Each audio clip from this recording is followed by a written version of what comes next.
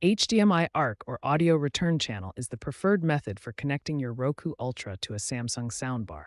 It provides the best audio quality and simplifies control by allowing one cable to handle both video and audio signals. First, you'll need an HDMI cable. Make sure you have a high-quality HDMI cable that supports ARC functionality. Let's look at the cable types available. Now let's examine the connection points. On your Samsung Soundbar, locate the HDMI out port labeled TV ARC. This is where you'll connect one end of your HDMI cable. Next, connect the other end of the HDMI cable to your Samsung TV's HDMI in port that's labeled ARC. This port is specifically designed for audio return channel functionality. After making the physical connection, you need to configure your soundbar. Change the source on your soundbar to the D-in setting. When properly connected, TV ARC should appear on the soundbar's display. Now you need to enable HDMI CEC on your Samsung TV. Navigate to Settings, then All Settings, Connection, External Device Manager, and finally AnyNet plus HDMI CEC. This feature allows your devices to communicate and simplifies control. Finally, ensure that the HDMI ARC mode is set to Auto in your TV's sound settings. This allows the TV to automatically detect and use the soundbar for audio output. Your HDMI ARC setup is now complete. This connection provides the best audio quality and allows you to control both your TV and soundbar with a single remote. The setup enables seamless communication between your Roku Ultra, Samsung TV, and Samsung Soundbar. If your TV doesn't support HDMI ARC, an optical cable connection provides an excellent alternative for connecting your Roku Ultra to a Samsung Soundbar. Optical connections are ideal when your TV lacks HDMI ARC support, when you experience HDMI ARC compatibility issues, or when you prefer a dedicated audio connection separate from video.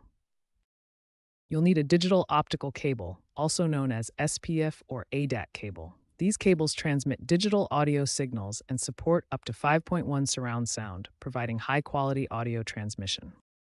First, locate the optical out port on your TV's back panel and the optical in port on your soundbar. Connect one end of the optical cable to the TV's optical out port and the other end to the soundbar's optical in port. Here you can see the optical out port on the back of a TV. It's typically labeled as digital audio out or optical and may have a red light visible when active. On the soundbar's back panel, locate the digital audio optical input port. It's usually clearly labeled and positioned alongside other connection ports.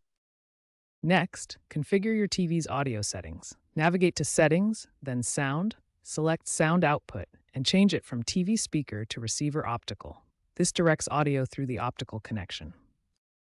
Configure your Samsung soundbar by pressing the Source button on the remote control and selecting DE-in for digital input. The soundbar display should show TV ARC when properly connected. Configure your Roku Ultra's audio settings by going to Settings, then Audio. Select SPDIF for optical connections, choose Manual Configuration, and set digital output format to pass-through or auto. During playback, press the star button and set volume mode to off to prevent stereo downmixing.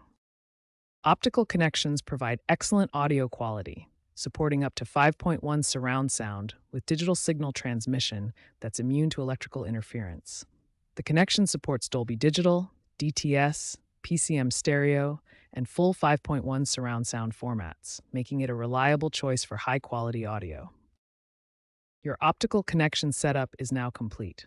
Your Roku Ultra is properly connected to your Samsung soundbar with optimized audio settings for the best possible sound quality.